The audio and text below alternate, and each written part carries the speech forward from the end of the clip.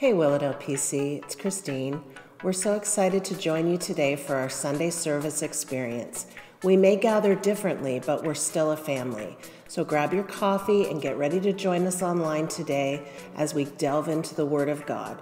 We love you and we're praying for you.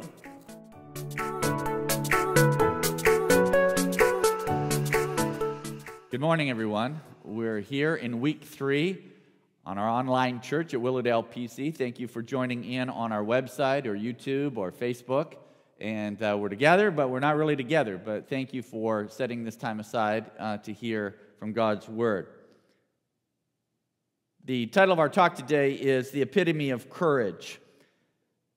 There's a lot of desperation right now for a cure to COVID-19, a vaccine to be developed, or at least a drug to be relied upon to lessen symptoms or find a cure. A lot of pressure in the scientific community, and it's forced some of our political leaders in the political world to want to rush this process. Everybody's worried about the economy, and the world can kind of get ahead of what's necessary and the process that we all have to go through to stay safe.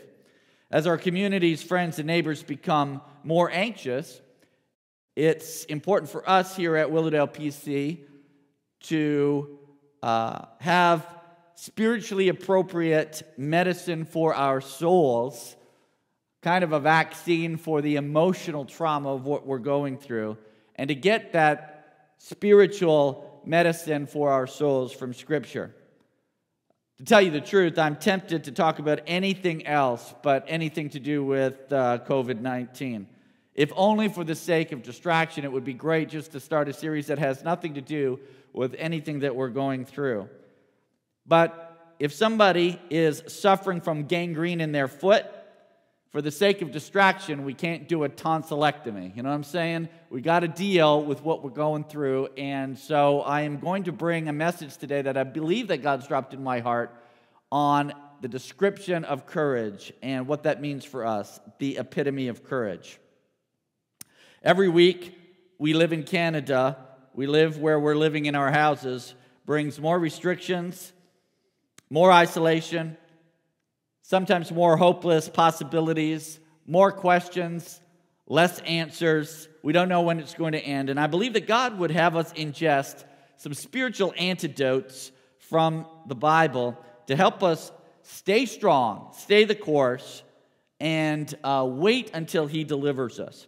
So that's why the title, The Epitome of Courage. By the way, I did mention last week that Pastor Peter was going to be preaching this week, but for logistical reasons and things changed in the middle of the week. Our staff had to stay home. I couldn't ask them to come in, and for some other reasons, we're just waiting. Hopefully, we'll progress in our isolation to the point where they'll let us gather again in the office a little bit, and then Pastor Peter and Pastor Earl will also engage in preaching a video message for you. But so we made an audible. We called an audible in the middle of the week, and so you're stuck with me again today. I want to take us to Ezra chapter 2 and then Ezra chapter 3 for a couple of verses. In Ezra chapter 2, we're going to read verse 64 and 65, and then we're going to go to chapter 3 in Ezra and read verse 7.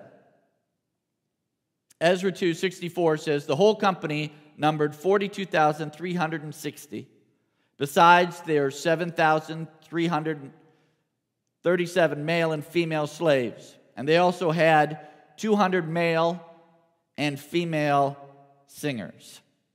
Now let's move over to the next chapter, Ezra 3 and verse 7.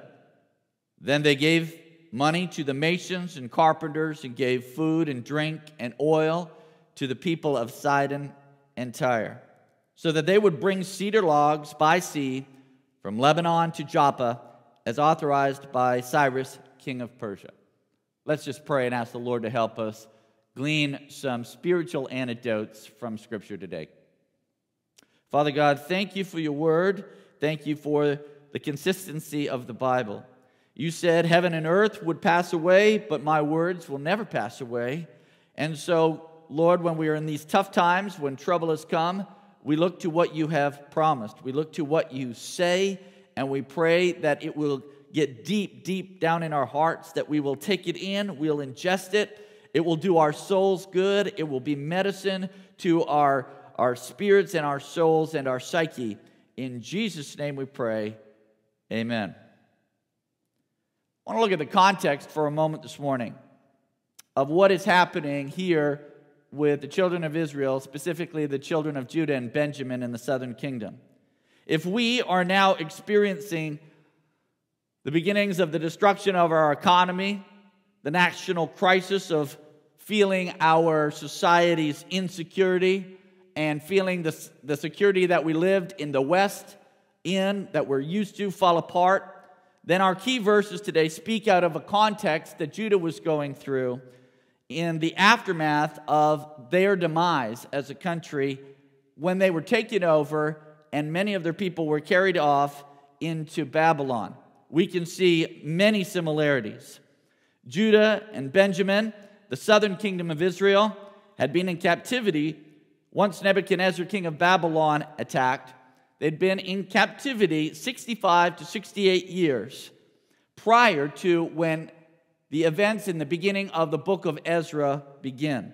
The Temple of Solomon, the palace, the city of David, the walls at Jerusalem, the city of Jerusalem, all had been destroyed, all had been pillaged and burned. Babylonians had left only the poor and the peasant farmers, and the best minds and the best leaders, the nobility, they had been carried off to Babylon. They'd been sequestered, they'd been isolated, quarantined if you want, not for sickness reasons, but set apart in a distant land away from the place that they had known their whole lives. And nearly 70 years had passed when we read that first verse in Ezra chapter 2. Does it sound a little bit like what we might be experiencing? Now, hopefully this doesn't last 70 years. I hope it doesn't last 70 weeks. It would be good if it just lasted 70 days, but we don't know when the end is coming. But what we're feeling and the loss of security, that feels maybe similar to what the children of Judah and Benjamin were going through at this time. How were they to live?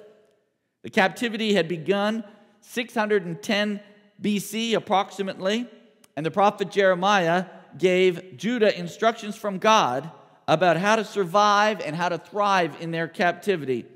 And we read that in Jeremiah chapter 29. I'm going to read verses 4 through 7 and then verse 11. So this was written just as the captivity was about to take place and start, about 68 years before they went back to Judah to rebuild. So let's read Jeremiah chapter 29, very familiar portion of Scripture, verses 4 to 7, and then verse 11. This is what the Lord Almighty, the God of Israel, says to all those I carried into exile from Jerusalem to Babylon. Build houses and settle down, plant gardens and eat what they produce. Marry and have sons and daughters. Find wives for your sons and give your daughters in marriage, so that they too may have sons and daughters. Increase in number there, do not decrease. I just want to stop and let that one sink in for a moment to us today. Increase in number there, do not decrease. Also, seek the peace and prosperity of the city to which I have carried you into exile. Pray to the Lord for it, because if it prospers, you too will prosper. Then down to verse 10. This is what the Lord says: when 70 years are completed for Babylon, I will come to you and fulfill my good promise to bring you back to this place. So let's go over Jeremiah's instructions that he left the children of Judah and Benjamin on how to go through an isolation in captivity in Babylon from the verses that we just read.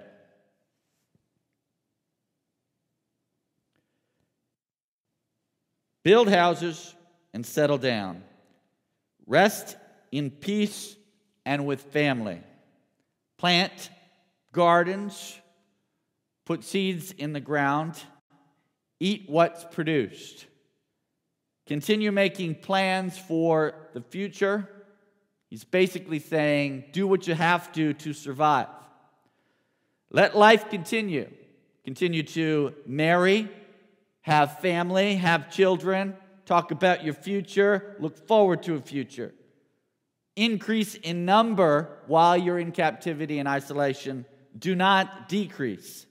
Makes me think of COVID-19, and I've been concerned about the prospects of the family of God, our church, people who are on the fringes of being a part of Willowdale PC, what will happen to them. I take encouragement from the fact that the children of Judah, God had a plan for them when they went into isolation and captivity for them to increase and not to decrease.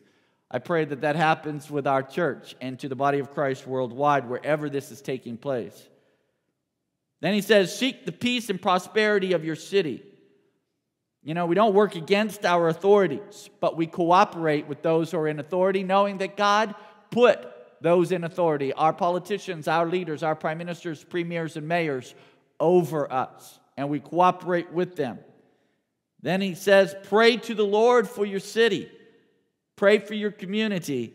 As it prospers, that will enable you to prosper. We prosper as we help those around us to succeed and prosper. What enabled them to live out this list, according to Jeremiah? What would enable them to take these instructions and encouragement and put them into practice? Well, it's the promise that's found in verse 10. He says, when 70 years are completed for Babylon, I will come to you, and I will fulfill my gracious promise to bring you back to this place. That's the context of what we're talking about this morning. Now I want to compare, for our edification today, the exile of the children of Judah to our own isolation. Several truths emerge from the pattern that God has given as a template in the children of Judah. We can maybe adopt some of these principles during the COVID-19 captivity in our homes. I don't know if that name's going to catch on, but I'm using it for today. We're in captivity in our homes. How many have felt captive in your home? How many right now watching TV church feel captive, right? First, God knew ahead of time what his people would go through, and he equipped them, and he shared with them some truths so that they could endure and succeed and thrive and prosper. Second, he gave them hopeful instructions that were very specific: to be courageous, to live hopefully, to plant and to sow, to reap and to eat, to marry and love and have babies.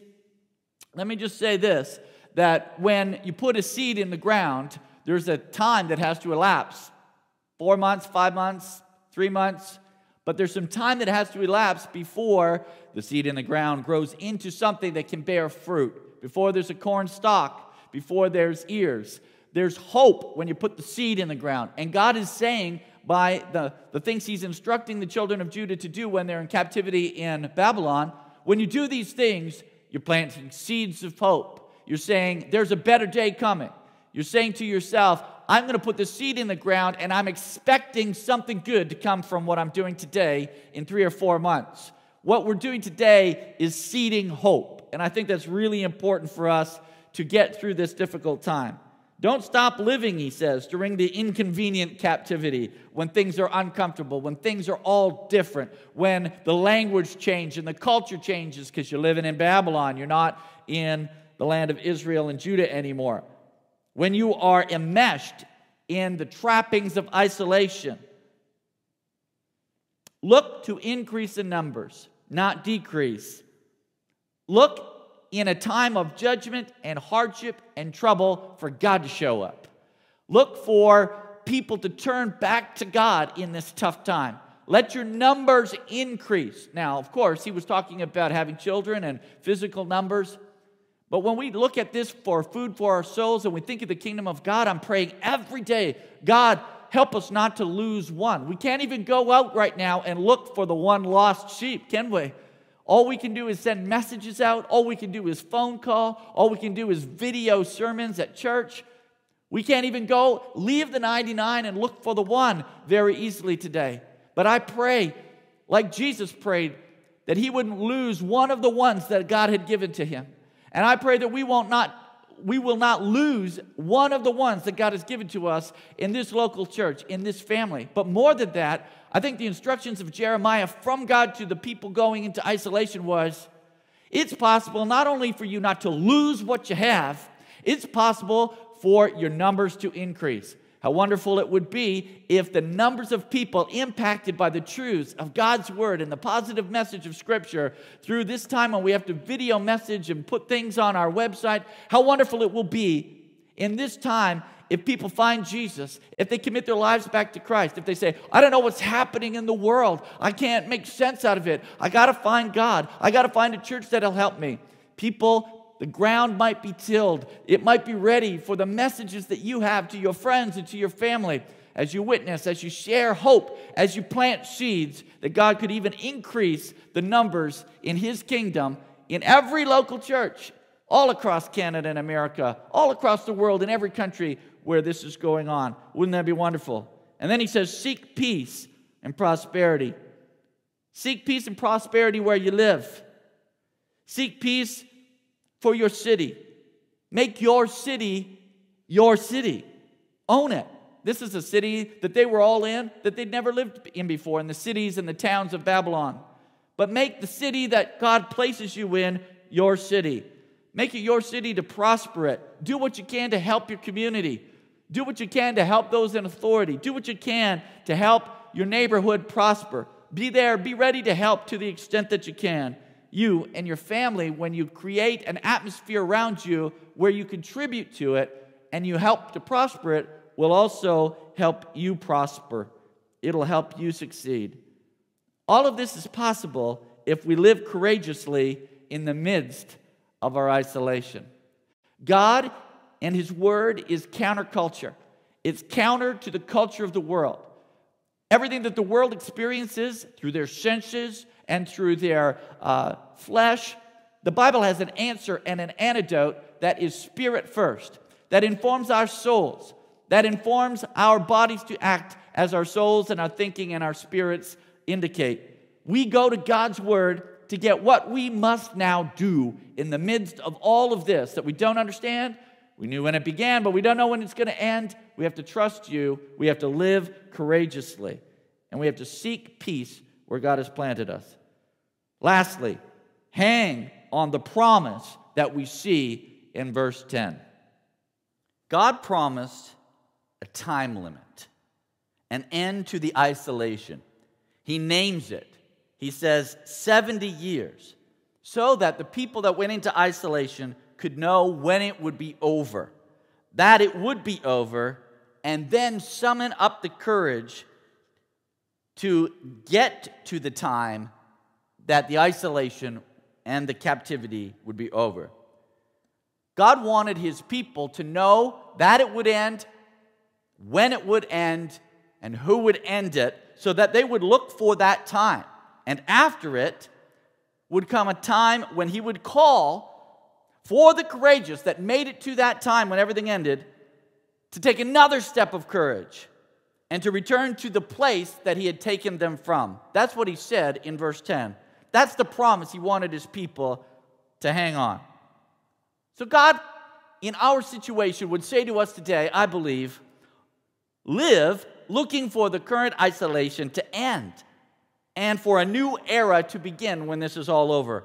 An era to return to a place that we are familiar with, a place where we used to be, a place that we used to be comfortable with. You know, we all used to come to church every Sunday morning here, and we'd be here at 10 o'clock or a few minutes after. Hopefully the enthusiasm when we all return will be early, and people will be here at 9:30 and say, I can't wait to get together with all my family and my friends from Willowdale PC. I'm hopeful that people won't get out of the habit of gathering together and that they'll remember what Hebrews 10:25 says, that don't forsake the gathering of yourselves together. You know, when we get the opportunity to be together again, I want to run to that. I want us to be courageous and last. Not getting into the habit just because we're isolated and we're in a house captivity of saying, well, you know, I'm not going to go back and gather with the church. I've proven I can survive without the rest of those people from Willowdale, PC. But instead, to have a yearning in our hearts and to have a desire to be back together again, that's what I'm hopeful of. Live looking for the current isolation to end. It will not last forever. Tell yourself that. God says, I will come to you. I will fulfill my gracious promise to bring you back to this place. Even though Judah and Benjamin were being punished because they had turned their back on God in this Bible story, there was an end to when God would not stand in front of their enemies and He let Babylon come in. There was an end to the captivity that they would have to endure. In times of trouble, God loves to put in front of us, hey, there's a day coming when it won't be like this. Can you hang on? Can you be courageous? And in that day when it ends, will you also be courageous to start rebuilding? Jeremiah 31:23 repeats this promise later, and he says, when I bring you back from captivity. We need to rehearse in our hearts, in our minds, when this COVID-19 isolation ends, when our economy is back in place, when God shows up again out of His graciousness, when He rescues Canada and the United States and China and Spain and Italy and the rest of the world, when the people turn back to God, will I have courage to get to the when? Will I demonstrate courage to get to the end? And so, that brings us to my final point, which is similar to the title today, the epitome of courage. What does that courage look like that God is calling you and I to? And that's verse 7 in Ezra 3. He says, I'll read it again for you. Then they gave money to the masons and carpenters, gave food and drink and oil to the people of Sidon and Tyre, so that they would bring cedar logs by sea from Lebanon to Joppa, as authorized by Cyrus, king of Persia. The time, 70 years, was defined.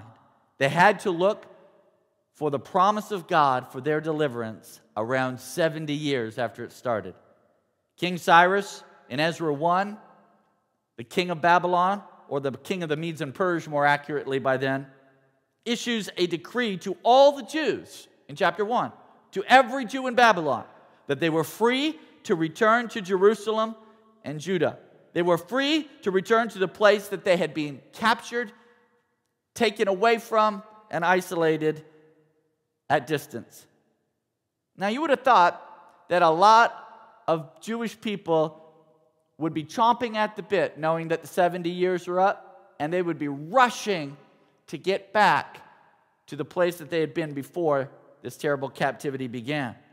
But out of the hundreds of thousands of Jewish exiles, only 49,897 people responded, and about 7,000 of them were slaves and housemaids and house servants. And a very small number actually answered the call to go back and rebuild what had been lost. Only 49,897 gave up the comfort of Babylon to pursue a life of rebuilding a fallen kingdom of Judah and Jerusalem.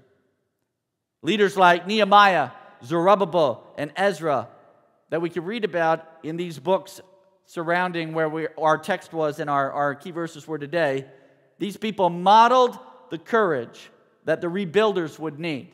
Nehemiah starts rebuilding the walls, and the enemies around Judah don't want it to happen, and the story is in Nehemiah of the sword and the trowel, working with one hand to lay the bricks while you have a sword in the other hand to fight the enemy.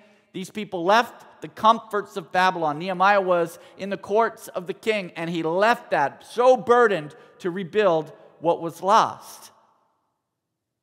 I wonder this morning, when all this is said and done, if the comforts that we have gleaned from being at home and being away from the family of God and being away from the mission of helping people become authentic followers of Jesus in this church, I wonder if what we get used to will take on its own norm, and we will not have the courage when God says, rebuild, rebuild. I want you to go back. I want you to deploy. I want you to get involved. I want you to use your spiritual gifts. I want you to teach Sunday school. I want you to be involved with the youth program.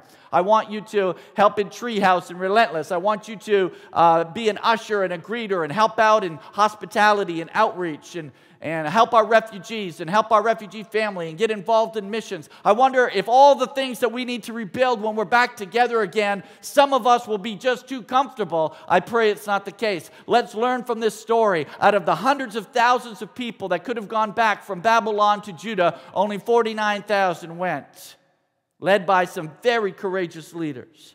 Oh God, help me to be a courageous leader for the rebuild. When the call goes out to be courageous, when God says this is the epitome of courage, not just to survive the ordeal, but to thrive and prosper and then leave the comforts of that prosperity and come back to work in the kingdom of God so that we can keep the gains and the increase that happened when we were in isolation. What did the courageous rebuilders do? They moved from comfort to mission. From complacent to commissional. From captivity and isolation to rebuilding a kingdom presence. The epitome of courage is that the called go. Not that they're just called, but that the called and the people promised to seize the promise, seize the day, and go back and rebuild when it's all over. Are you looking for that day? Are you sitting at home today just thinking about the day we can all be back together again when ministry can continue and flourish? Are you saying to yourself, man, I'm going to sign up, I'm going to enlist, I'm going to commission myself as never before. I'm going to be the epitome of courage. I'm going to be the person that answers the call, not that just hears the call.